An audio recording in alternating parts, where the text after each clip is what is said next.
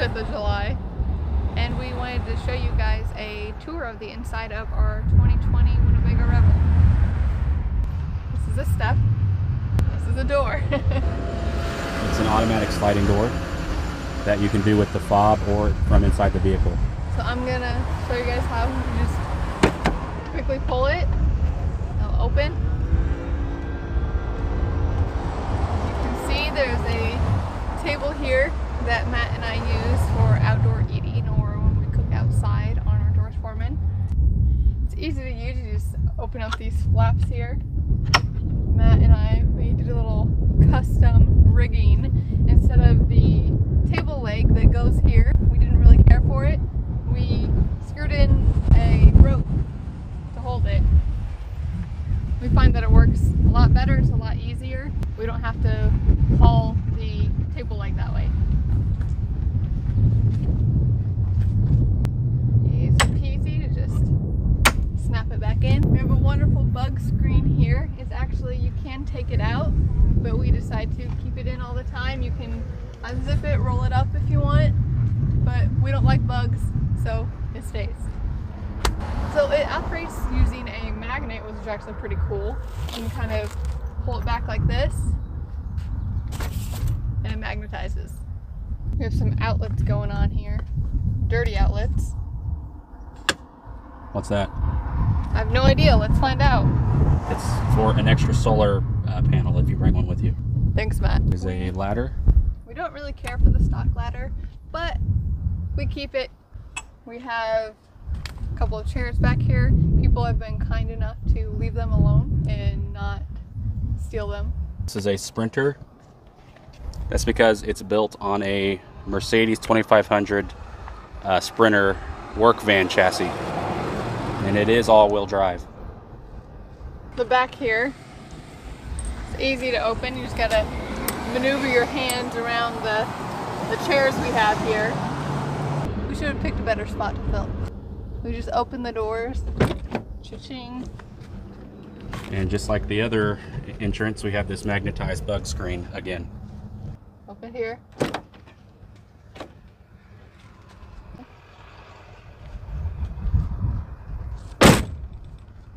Well, it says a 30 amp, 125 volt charging. That's for shore power. So right here is the gatekeeper to our sewage. We don't have sewage, we have a cassette toilet. There's no black tank on this vehicle. I don't have my keys on me. Otherwise, wait, I do. Ah! Nifty, handy dandy key. We store some cleaning chemicals in there, some gloves to do dirty work, and then our cassette toilet, which is easy. You just lift this and it'll pop up. And where do you dump that? Anywhere, darn well please. I can dump it at any public restroom. Just carry it like a suitcase, dump it in a toilet anywhere, or at any official dumping station.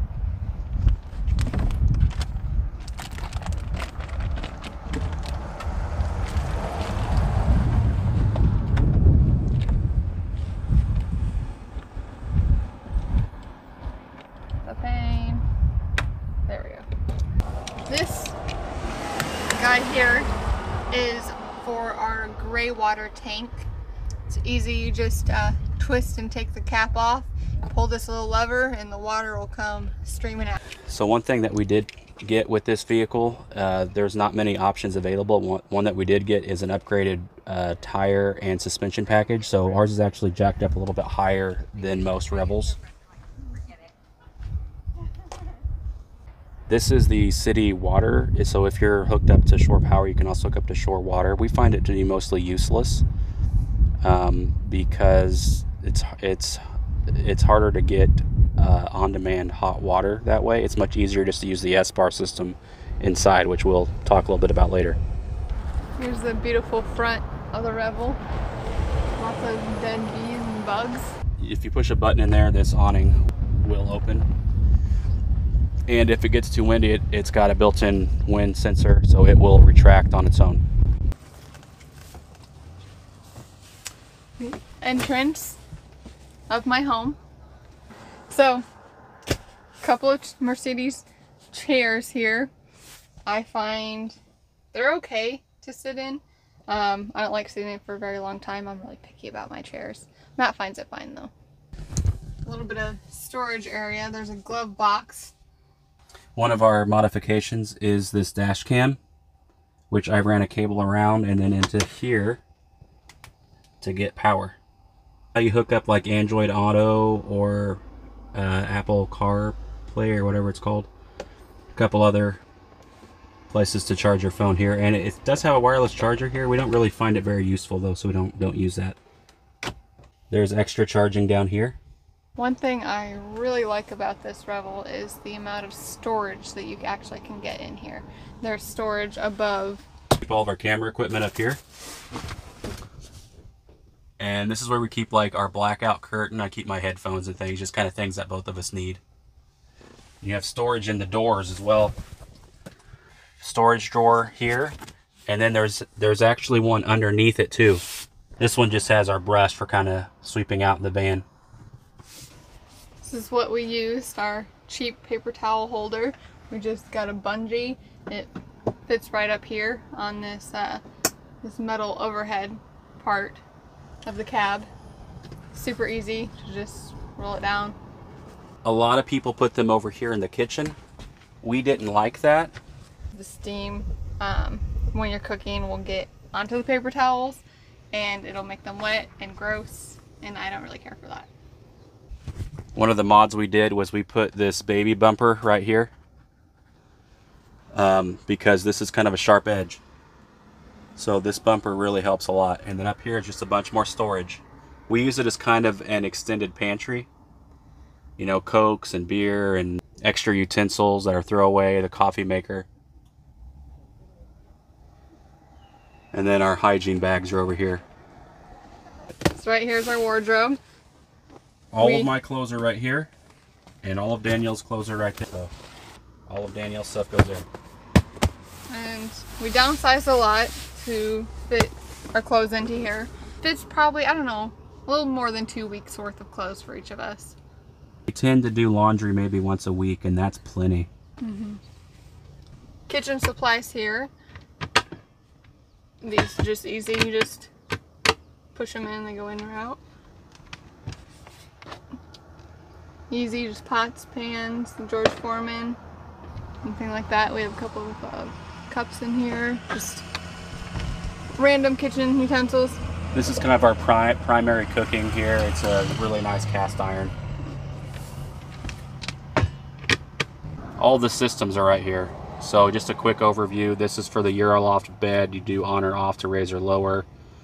So you can kind of, this is jumping ahead, but you can see the bed back there. So if I do this and press that, bed comes down. We'll kind of show that more later. For now, I'll put the bed back up.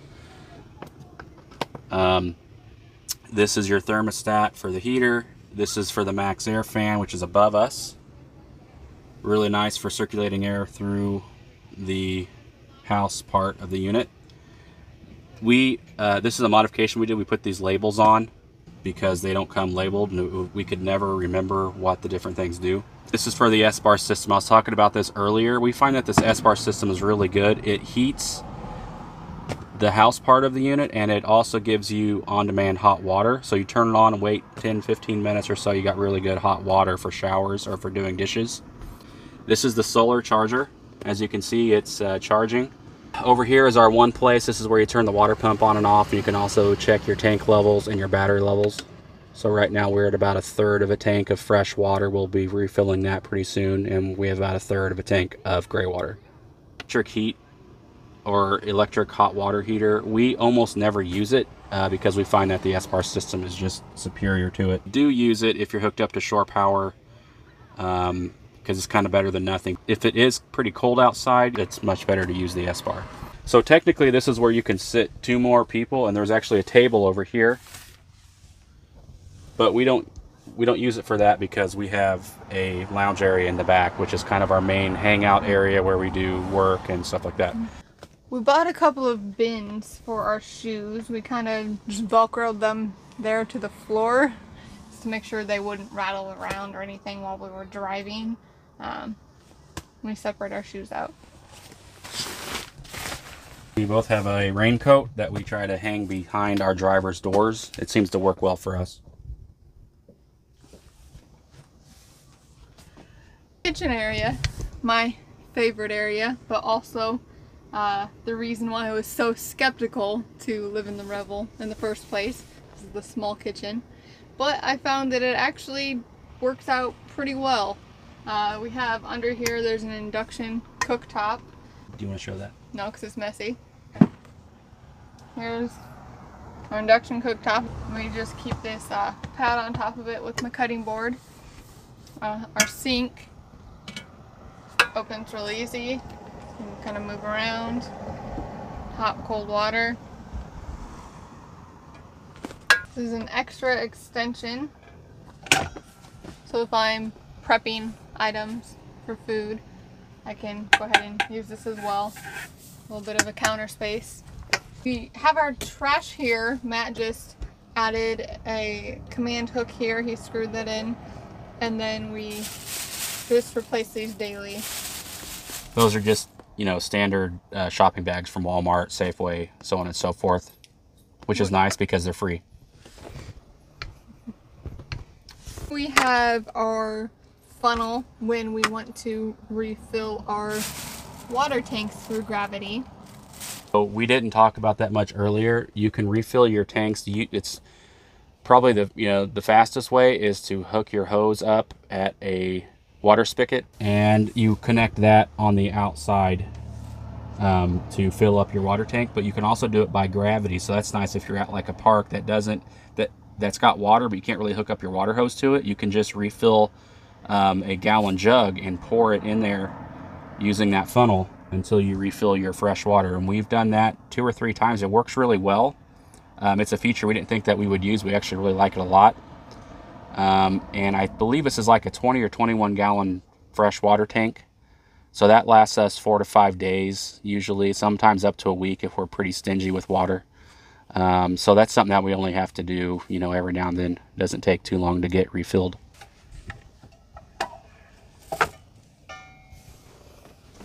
We added a couple of little shelves here. We bought these, I believe, from Walmart. They were like, I don't know, maybe $15 a piece. I don't have any fresh fruits or veggies right now, but it's normally where I keep them. We keep our bread up here. Added a little mirror here so I can look at my pearly whites when I brush my teeth at the sink. Inside here is cleaning stuff. We have our laundry stuff. We have just soap, hand soap, random cleaners, glass cleaner. The towels we use for cleaning like the floors and the bathroom and the kitchen supplies. All up there. Here I have my spice rack. I have a few spices, a little bit of tea in there. Just things I use most often I put in here. This is our pantry area.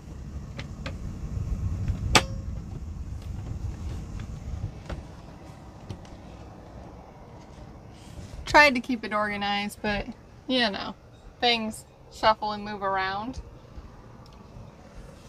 when you're driving an RV. We have 3 cabinets here. I wish they were a little longer so I could fit more utensils or better utensils in there, but we did what we could. In the first cabinet, we just keep like our knives, our forks, our spoons, measuring cups, wine opener. Keep all the utensils in here that we know we would use. We want to make some s'mores, thermometer, can opener, things of that nature. Things that are a little bit longer that wouldn't fit in this drawer here.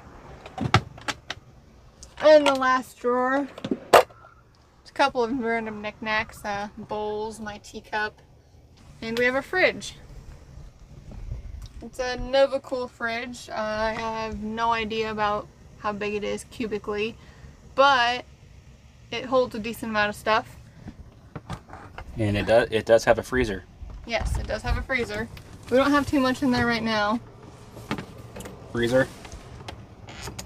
Got some ice here. It's frozen, and some ice cream. And we don't have too much in the refrigerator, but you can see, I mean, it does go back a little bit further than what you would think. The most important part is that you've got a place here for your cans of Coke and beer and things like that. Our bathroom, which is actually a wet bath. So it has a toilet with a shower combined. It was intended to also be kind of a wet storage closet, like if you go skiing or something, you've got things that are wet that you want to put in there. We tend to mostly use it for a lot of different purposes, actually, as you'll see. We actually got rid of the shelves that came in here because we found that we don't use it for storage. We don't need the bathroom for storage. We use all the other storage available.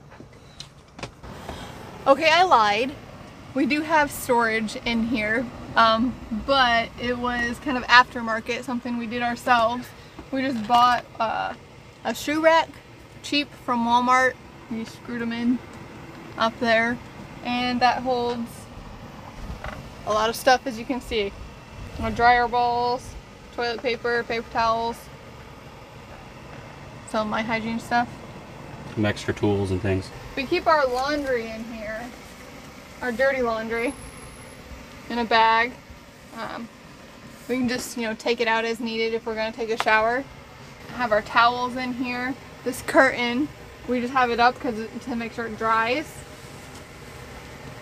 So a lot of times when I take a shower, this drives me crazy. So you can just take it out, and we actually set it here. There's a little Velcro, and there's Velcro up here, so it will stay right here on along this side while I'm taking a shower. But yeah, the curtain will come down. We have some. Can you see it? See what? This. Yeah. Okay, we have a little bit of storage here. The only thing in there right now is Matt's shampoo and my hair mask. I don't really like to keep anything in there because it's kind of a pain. We have our toilet paper storage here. It's supposed to keep it dry. I found that sometimes if it's not completely closed 100%, when you take a shower, then it will get a little wet in there and the toilet paper gets wet. So we tend to not use it really. Yeah. This is our cassette toilet. This is the closed position. So if I open it right now, we look in there, it's closed. The open position, it's open into the vast blackness of sewage. The cassette holding tank, which we showed you on the outside. Here's how we flush the toilet. There's a little button here. You have to make sure the water pump is on. Press it for a few seconds. Something cool about the toilet. I normally just sit on it normal, like this. I'll have this door kind of open. I don't really care. Same. But if people want a little bit more privacy and they don't want to close their door, you can rotate your toilet around and sit that way. Okay. We keep our soap up here. I keep my little loofah. To turn the water on, you just turn your hot or cold water. I don't know who would want cold water for a shower, but I mean, you do you. There's a fan on right now, you can hear it. There's a fan. We tend to leave that fan on quite a bit of the time to really help, to help circulate the air through. Okay, and something cool about the shower is this little button here. Press it one way and the water will come out when the water's actually on, and then press it another way and it stops the water. So you don't have to mess with the knobs when you're actually taking a shower. Next, we have the living area. So something we got aftermarket after we bought the Revel called the GLSS. We wanted an area where we could kind of sit back, relax, lounge a little bit of like a living room area. That also has storage. That also has storage, yes. We were really concerned about storage in the Revel since we were selling a lot of our possessions. We wanted to make sure that we had enough room for what we didn't sell. And, you know, keepsakes and things that we wanted to bring with us that had sentimental value to us. As you can see, I have this set up as kind of a workstation right now. I do all my work from home, so I've got my laptop set up right there. Over here, I've got a TV with a Bluetooth soundbar. TV is set up for Samsung DeX right now, so I can put my phone on there. It uses the phone's internet to project onto the TV so that we can, you know, stream movies and things like that. But you can set it up as like a double monitor setup if you want. With the laptop, I just run my HDMI cable to the TV. That's another really important mod that we did. We wanted a TV that we could watch while we're in the lounging area, or if we lower the bed, that we can watch while we are laying in bed. So that's kind of how that is set up. I just took a huge gamble and bought this pretty cheap rack mount from Walmart and screwed it directly into the wall and hung the TV on it like a picture. And it's been on there for 3 or 4 weeks now, really solid, no problems. Something really neat about this system is that it has a lot of storage. So these are seats, but underneath is actually quite a bit of storage. You can kind of see there's some things in there, like a backpack and blankets, games. It's basically just 2 very large bins on both sides that we have filled with a bunch of things. That's on that side, and the same deal over here on this side. Yeah. Underneath the living area, we also have a microwave that we bought from Walmart. We don't use it very often, but it's just nice to have kind of in a pinch. It's a very low power draw. It's only a 700 watt. The inverter in the Revel is a 2000 watt, so it can handle it pretty comfortably. We don't use it very often, like I said, but it's nice to have in a pinch. And this table goes up and down. We've got it up right now so that I can do work, and if we make meals, we tend to eat most of our meals on it. But we do lower it whenever it's bedtime so that we can put the bed all the way down. So I want to show you guys what the bed looks like when it's mostly down. I'm not going to put it down all the way because I'm not putting the table down right now.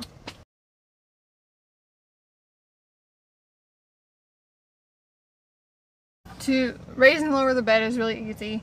You just turn the key to up or down. It's up right now, so I'm going to put it down.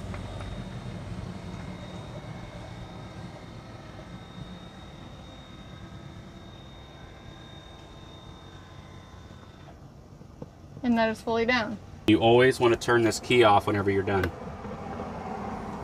Danielle forgets that sometimes. I forget it all the time. Our bed. There's honestly a decent amount of room in this bed. I sleep on this side usually. There's enough room for Matt. Yeah, your feet aren't even up against the wall. No, but my head's not. Oh, my head's usually about right here. Yeah. So that's where I sleep. And I am 5'7".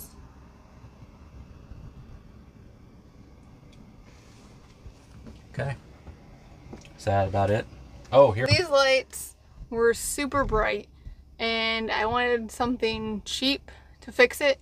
We're not electrical experts. We didn't want to change out the lights, so I just put some duct tape over them, and they're pretty dim now.